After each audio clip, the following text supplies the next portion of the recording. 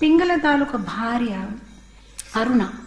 అరుణ కూడా చెడు చలవాట్లు అన్ని తీసుకొని వ్యభిచారం చేయడం మొదలు పెడుతుంది. సో వీళ్ళిద్దరూ చాలా ఎక్కువ పాపం చేసుకుంటున్నారు. ఇప్పుడు ఒకనప్పుడు ఏమైంది, ఎప్పుడైతే వీళ్ళిద్దరూ ప్రాణం త్యాగం చేశారు, ఒకరు చిలుక రూపంలో వచ్చారు, ఇంకొకరు రాబండి రూపంలో వచ్చారనమాట.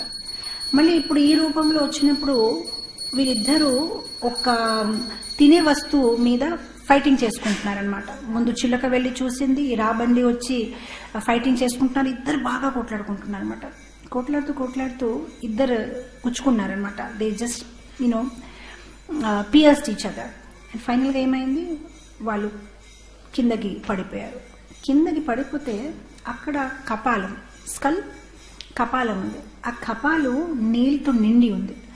ఈ కపాలం లోపల ఇద్దరు పోయారు. సో ఇప్పుడు వాళ్ళ ప్రాణం ఎలా పోయిందంటే ఆ నీళ్ళలో మునిగిపోయి ప్రాణం పోయింది. ఇప్పుడు వీళ్ళిద్దరికి మనం ఏమేం పాపం చేశామని గుర్తుంది. సో ఎప్పుడైతే ఆ శరీరం త్యాగేసి పైన యమరాజుకి వెళ్ళిపోతున్నారు, వీళ్ళిద్దరికి చాలా భయంగా ఉంది. ఇప్పుడు అయిపోయింది మన పని, అన్ని లిస్ట్ అంతా తీస్తారు అని. కానీ మళ్ళీ ఏమైంది, వీళ్ళు వెంటనే వెళ్ళినప్పుడు యమరాజు ఏమంటున్నారు, all since are destroyed.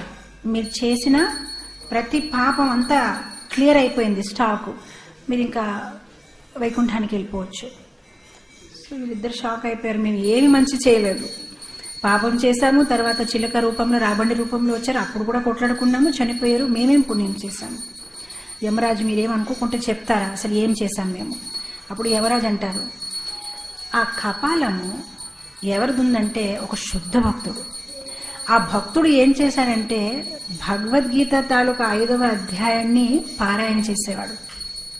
So సతతంగా ఈ 5వ అధ్యాయం పారాయణ చేయడం వల్ల తను ఆత్మ, తను మనస్తత్వమేగా తన ఒక శరీరం కూడా శుద్ధి అయ్యింది. సో తన శరీరం ఎంత శుద్ధి అయిపోయిందంటే తన శరీరం తాలూకా మిగిలిన కపాలం కూడా, ఆ కపాలంకి తాకిన నీళ్లు కూడా ఎవరైనా ముట్టుకుంటే వాళ్ళు చేసిన పాపాలన్నిటి నుంచి విముక్తులు అవుతారనమాట.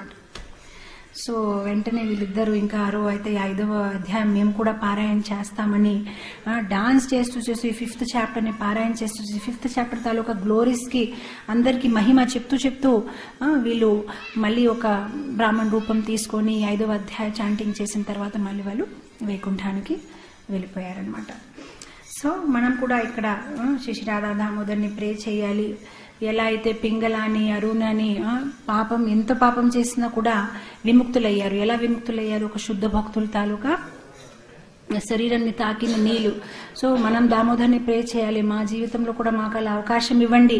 ఏదో ఒక శుద్ధ భక్తుల తాలూకా పాద పద్మాలని తాకిన నీళ్లు మన నెత్తి మీద, మన శిరస్సు మీద ధరించేసి అత్యంత భావంతోనే ఈ ఒక 5వ అధ్యాయం మనము పారాయణ చేస్తాం.